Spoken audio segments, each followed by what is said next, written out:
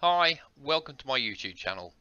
Today we'll be talking about GlideAjax in ServiceNow.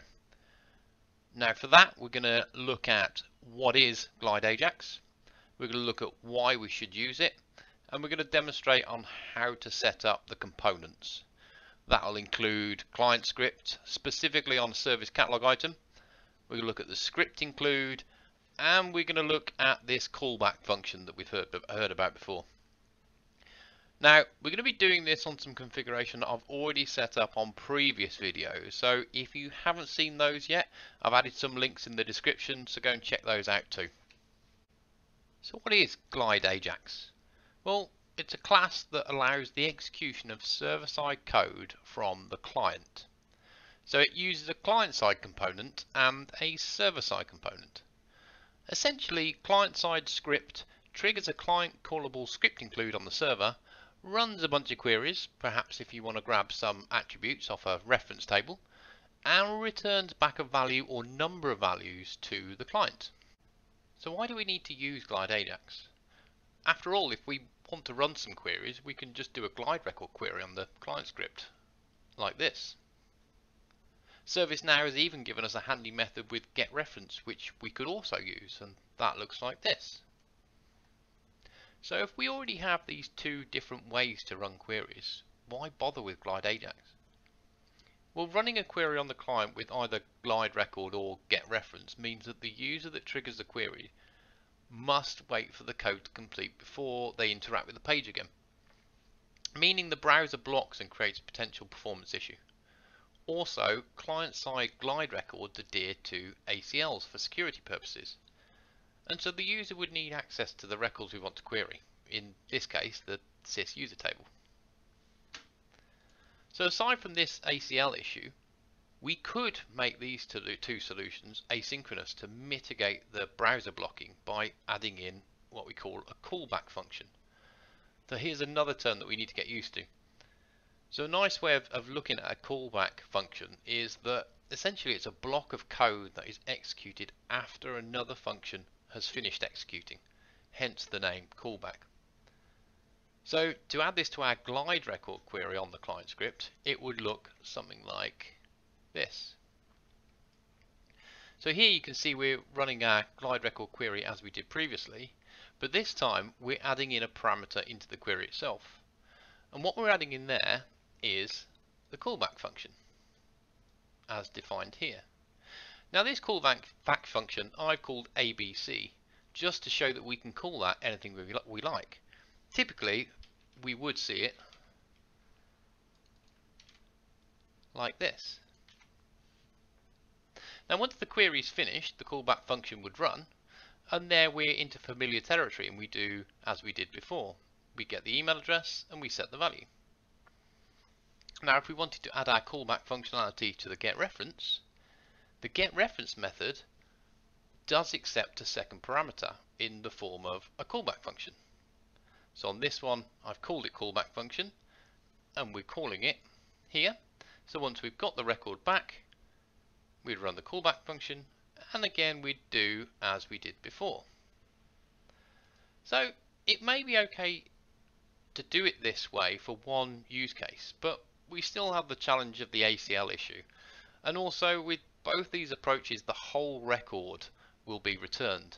So for example, in the glide record we get the user record back, on the getReference we also get the user record back. Now we only want to use one attribute of that record, in which case it's a bit unnecessary to get the whole record back just to use one attribute. And so with all that in mind, ServiceNow's recommended best practice is GlideAjax. Let's get started and set up our GlideAjax call. So as mentioned, we'll be doing this on a catalog client script, but of course you can use this functionality on any client-side script. So I've created a variable set on this catalog item, and I did that in a previous video. If you want to see that, I've put a link into the description for you. So within this catalog item we have a variable set which has two variables, name and email address. Now for this demo, what we want to happen is when we find the name, we ideally want the email address to be pre-populated for us. So what we actually need to do is go to the user record of the person selected, find their email address, get that back, and then put it into the email address variable. So let's go and do that. So the first thing we're going to do is we're going to go and create our script include, which is our server-side component. So we're going to go into script includes, and we're going to create new. Now here we need to give it a logical name. So I'm going to call it that with Ajax at the end, so I know it's an Ajax call. Then the crucial bit is we need to select this box, client callable. And what that does is that pre-populates our script with some important information. Now from here we're going to keep this simple. We're only going to create one function. And because we want to get back some user details, and in this case only one attribute, which is email, we're going to call it getUser.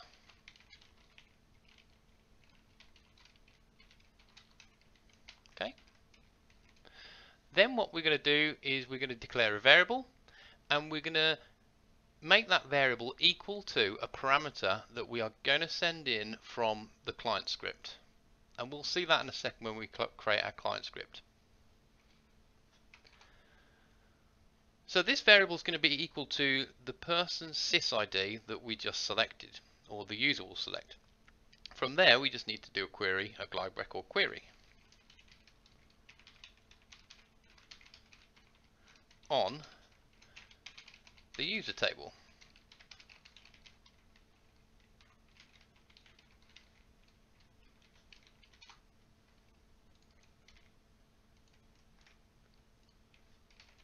And return the email address.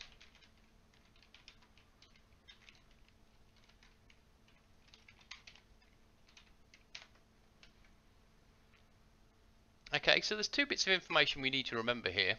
We need to remember the name, I'm going to copy that, and we need to remember the function name, which is getUser. So now we've done our server-side component, let's move across and do our client script. So we go into our catalog item. Again, I've done this all within a variable set. So we create a catalog client script within the variable set. I'm going to call this getUserDetails. I'm going to make this an onChange client script. The variable onChange is the name. And here we're not going to do anything too fancy. We're not really going to put any if statements in. We're just going to write our GlideAjax call. And that looks like this.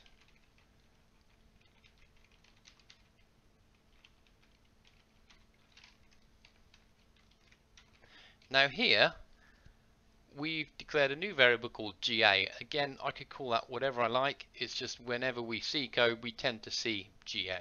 Okay, so I'll put something in there so it looks more familiar. Now we're creating a new instantiation of this GlideAjax, and what I've done there is I copied the name of the script include that I created. So I've added that in, and that's crucial because it knows which script include to call.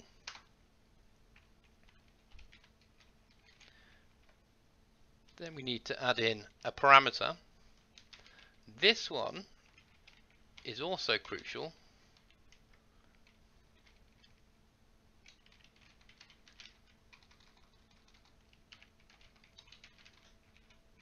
And this tells us the name of the function within that script include that we're going to use.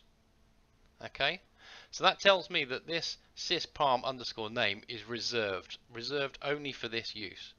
So I can't create another parameter with the same name.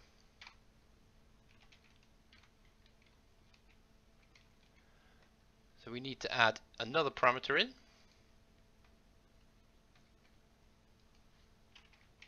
We'll just quickly go back to our script include.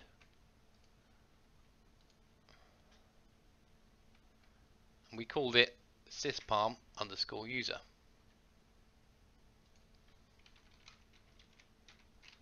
And we're going to make that equal to new value. So remember, new value is the value of the field that we're changing. So in this case, name underscore VS.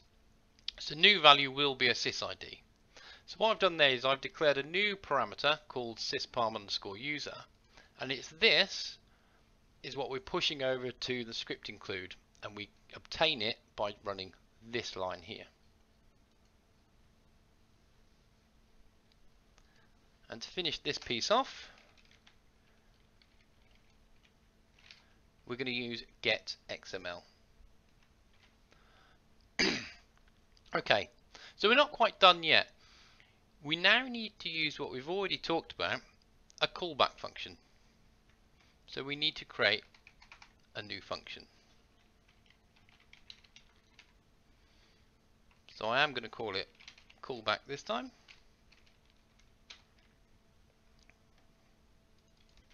And within our get XML, we then add in the function that we've just created, or the function name that we've created. So as before, I could call that a completely different name. As long as what we enter here and here is consistent, it will work. So within the callback function, we need to get the answer back, or the response, the return which the script include is sending us. And that looks like this.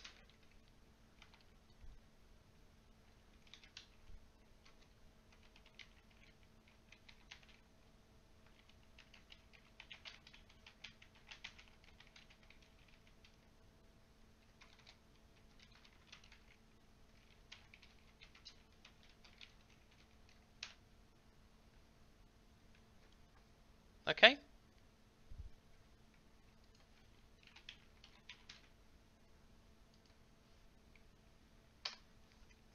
So now that we've got our answer back from the server, we then want to set the field. So we would do that in the standard way.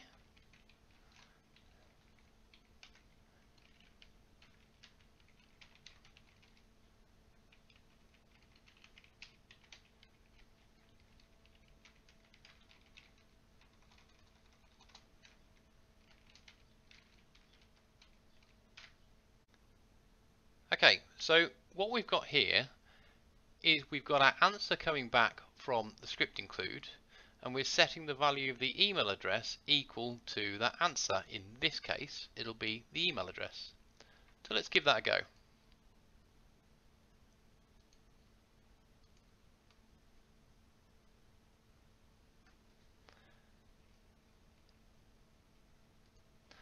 So we select our user, and we get the email address pre-populated. So what we've done, we've created our client script on the variable set. The input to that is the person's name. We then call the client callable script include, which then runs a query based on the person's sysid that we've sent it, and it will return the email attribute. And then using the client script in the callback function, we display that and set that value on screen. Now we've used our GlideAjax to get a return back to the client script and obviously onto the form. Can we make that better? Well, let's go back and look at the client script. So you may have noticed before, and certainly now on screen, we have this rather long-winded line here on line 13. Now, I don't know about you, but I'm going to find that difficult to remember. So there is another method that we can use that makes it a bit simpler. And there's two benefits to this really. One is it's going to be easier to remember for us, and two, at the minute what we're doing is we're getting the whole XML record back, response XML document element, and we're getting the attribute of answer. Now in this way that I'm going to show you in a second, all we're going to get back is the answer itself. And we do that quite simply by not using this line, and we add in something called get XML Answer. Now within that also accepts our callback function. Now doing that means we don't have to use this long line here, but what it does mean is this, where we did have answer, which was the variable on line 14, we now use the response. So what we've done there is we've changed the method from getXML to getXML Answer, and all we need is this one line of code here if we change the value here. Okay, again, this response could be anything we like. As long as we change it here and it's consistent, it will be fine. So let's save that and give this a go.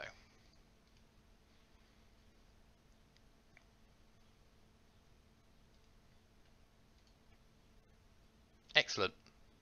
So again, we've used GlideAjax and we've improved it for our use case. Well, I hope you found this useful. If there's anything you want me to go further into detail on, or different topics you want me to cover, just let me know in the comments below and I'll try and pick those up. If you haven't subscribed yet, please do so using the subscribe link, and thank you all for watching.